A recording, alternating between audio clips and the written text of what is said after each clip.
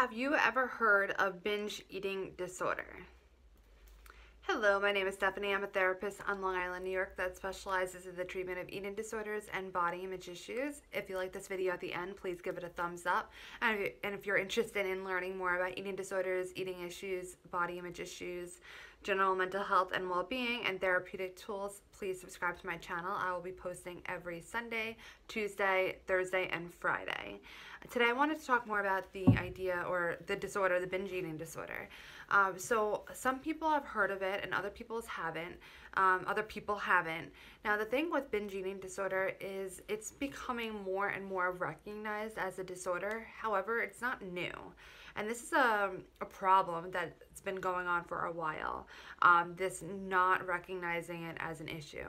A lot of times people will say, who are not aware of it being an eating disorder, will talk about binging or binge eating disorder as a form of someone being, lacking willpower or lacking self-control, or that they have to be a significant amount of weight for them to have it, and that it's just this very, very negative thing that's just surrounding it. It's viewed as very differently as, for instance, anorexia is viewed as. Meanwhile, it's also an eating disorder. I really want to distinguish what binge eating is as opposed to just overeating. So overeating, we all do it at some points. I mean, sometimes you find something that you really, really like and you really like it, so you're just gonna eat more than what it takes just to be satisfied. It happens, it's okay. And sometimes we're maybe not really paying attention and then we realize that we ate a little bit more than what we wanted to, what our bodies were telling us, past the point of our bodies telling us that we were full. Now, binge eating typically is when you are consuming a large amount of food in a small period of time or a small window of time, where it becomes to the point of you feeling very, very ill, or even pain from the amount that you had consumed. I think that we use the word binge a lot in our culture, where it seems to kind of invalidated or devalued the term for binge eating disorder. I mean, we're constantly saying like, oh, I'm just sitting on my couch binge watching Netflix or something like that. And it's something that we need to recognize that, I mean, you can use that term, but to recognize that for binge eating disorder, this is a big thing, and it's not a positive for a person in their life. It's a problem for them. Now, I wanted to talk about some behaviors that you'll see, or you may or may not see with someone struggling with binge eating disorder. So for any eating disorder, or for really any mental health issue, you will see different expressions of the disorder. Not every behavior is going to be the same for every person. Not every person who is diagnosed with a certain thing will express the same behaviors in the same exact way, or maybe they might not express all the behaviors. That's just life. Nothing is textbook definition. So when we see with binge eating disorder, there's a lot of different behaviors that we'll typically see. I'll talk more about the ones that I see more. So one, drive-through runs. So you'll see sometimes for people who are struggling with binge eating disorder, and you'll also see this in bulimia, but I'm not going to talk about that disorder in this video. I'll talk about it in another video. So drive-through runs, that you might go to a bunch of different drive-throughs and getting a bunch of different food, and maybe you might even consume it all in your car. Maybe you'll go home and kind of, eat it alone. Usually this does take place alone, because there tends to be a lot of shame surrounding their behaviors. So typically people who are engaging in any type of binge eating disorder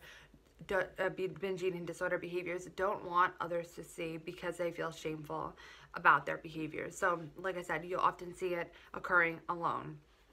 So you'll see drive-through runs. So you might go to a bunch of different drive-throughs and pick up a lot of different food, and then consume it.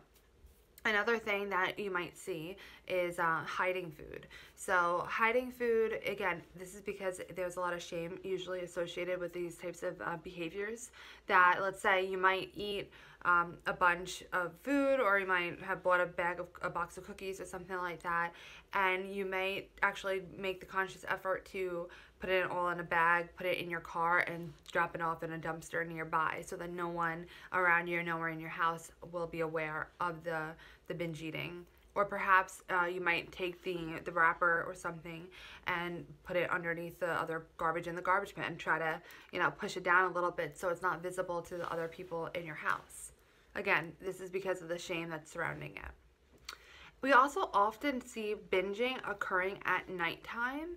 And a big reason for this is, again, the shame. There's a lot of shame associated with it. I know I keep saying that because it's such a big deal when it comes to binge eating disorder. So a lot of people, they might engage in their binges more at nighttime.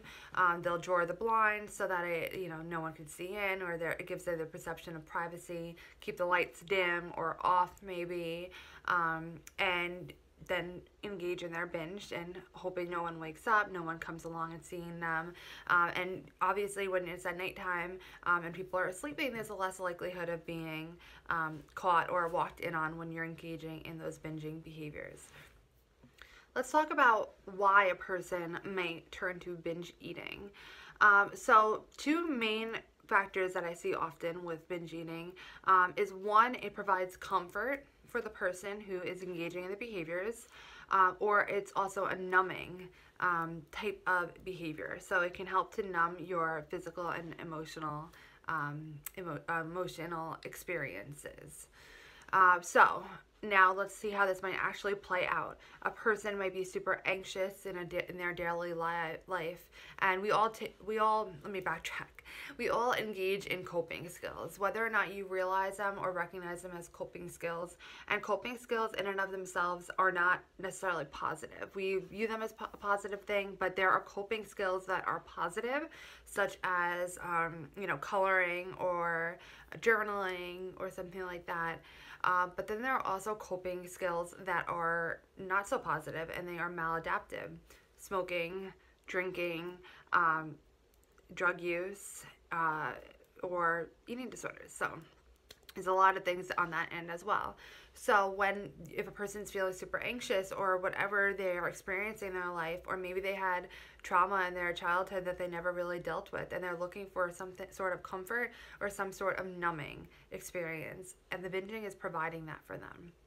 So that makes it very difficult to work on that and to move forward. It's not about willpower. It's not about, oh, just stop eating. So don't say that to them, because that's going to make them feel even worse.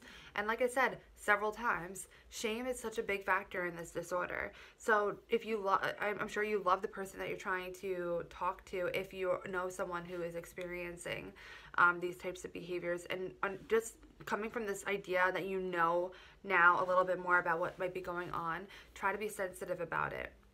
Try to know that it's not something that they're just choosing. It's not something that is just solely a matter of willpower. It's something that she or he is really, really struggling with. And now, why are all these habits so hard to kick? Because they're the thing that provides us with the most immediate relief from what we're looking for relief from, and that reinforces us. So this is what happens with binge eating, is that if you're looking for comfort and you have at some point in your life turned to food as providing that comfort for you, it's going to be much easier, less decision-making time to just turn to the thing that's been making you feel more comfortable your entire life, which is binge eating. And you can insert any other type of behavior in there too. So if it's drinking, drug use, reckless driving, whatever it might be, this is now your comfort. So when we engage in something over and over and over, we are making connections in our mind, in our brain, neural pathways, and we are strengthening that neural pathway every single time that we engage in that behavior. So that's why there's a lot of compulsion. There's a lot of habits that are created that way because it just is reinforced. So this is why it's really important to find a therapist who specializes in the treatment of eating disorders. That's super important, and I will leave a link for a video below for why that is. But finding a therapist who specializes, who can understand where you're coming from, who can help you to explore why that you're engaging in the behaviors that you're engaging in, because you might not even know yourself. And it's different for everyone. So this video is just kind of, hopefully encompasses a big part of binge eating, but it's not going to be the same for every single person. This is just kind of a recap of what you might see for eating disorders, for binge eating disorder. Again, It's not about willpower. It's about addressing the root issue, and that's what a therapist can help you with. An eating disorder therapist can help you to identify the actual issue that caused all of this. And I know that might not be something you want to do, but it's something that is really necessary for you to start changing your behaviors into more productive and adaptive behaviors. Along with that, they can also help to teach you other coping skills that are more positive and more adaptive in your life. So I hope that this kind of gave you an overview of binge eating disorder and open your eyes if you have not experienced it, or if you just think that other people who are experiencing it is just a matter of lacking willpower. I hope that this video was enlightening to you. If so, please give it a thumbs up. Please subscribe to my channel if you're interested in learning more about any of this type of information, and I will leave a link in the description below for my blog if you're interested. And I hope to see you in my next video. Oh, let me ask you a question. Please leave a comment down below if you have ever recognized binge eating as a disorder, or what your thoughts are on this video. And also, I want to not forget to ask you to leave requests for any concerns that you have for the upcoming holiday season.